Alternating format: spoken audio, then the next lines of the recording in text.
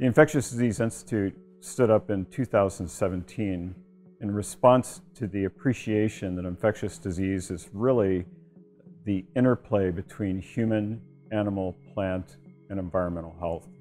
And so this requires a true interdisciplinary research effort. And SARS coronavirus 2, the cause of COVID-19, is an exemplar of this. What's different with COVID-19 is this virus is extremely transmissible from person to person. The COVID-19 pandemic began as a localized outbreak of pneumonia in China, and I don't think many of us at the time appreciated that this was quickly going to evolve into a worldwide pandemic within just a few months. We realized pretty early on that we needed to create a team at Ohio State to address the COVID pandemic that cross-cut many different disciplines, not just basic science, but translational and applied sciences. And this center brings together 46 different investigators from 5 schools.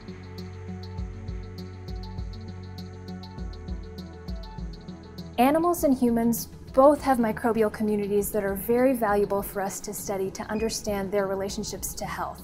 So animals can be used as a model for human disease, and we can use our understanding of what we learn in animals to apply to human health as well. We're very fortunate within the Infectious Disease Institute to have expertise such as Linda Safe. Linda is a National Academy member for her work with coronaviruses, and she's been involved with studies of the first pandemic coronavirus, SARS, followed by MERS, and now SARS coronavirus 2.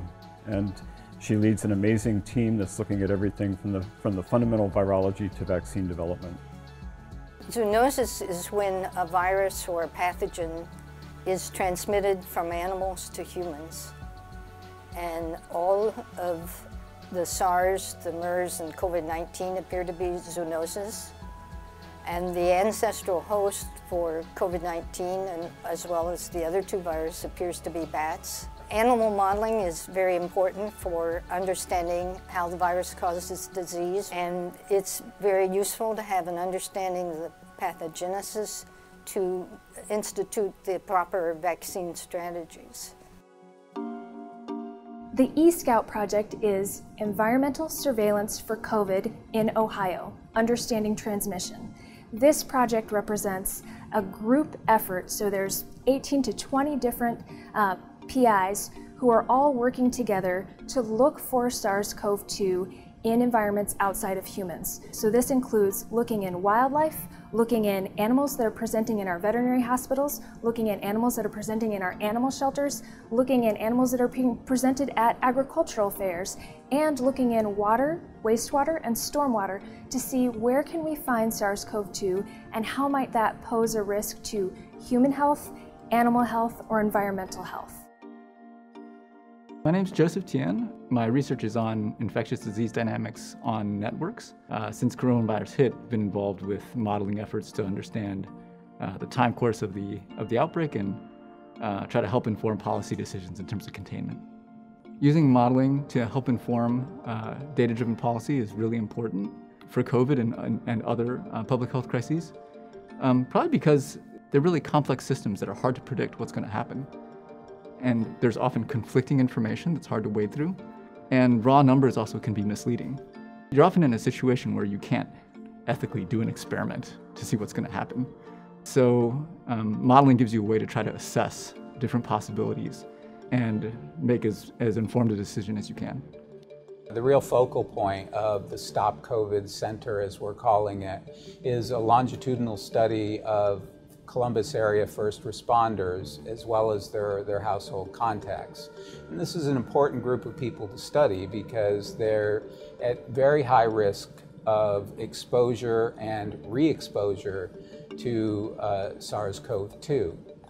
And we're using all of these test results to learn more effective ways to communicate, not just to our participants, to the general, but also to the general public, about risk, transmission, and protection, and all of the factors that play into those.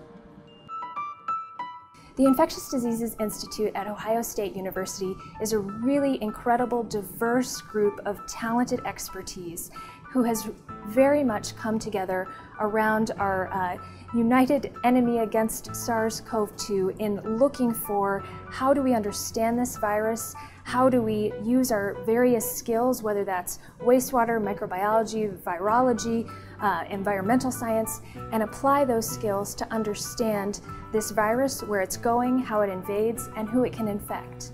Key to the success of the Infectious Disease Institute has been establishing partnerships, whether that's the Research Institute at Nationwide Children's Hospital, other interdisciplinary programs within the university such as translational data analytics, corporations, to name but a few. When March rolled around and COVID hit us, these collaborations, these connections allowed us to rapidly assemble teams of collaborators to develop tests for the virus and for immune responses to the virus that we are using in our research. If there's a silver lining for any of this, I think it's been a real honor and privilege to work as part of a team to tackle COVID. I've been amazed right from the beginning at how selfless and how dedicated folks were on the team. I found that really inspiring.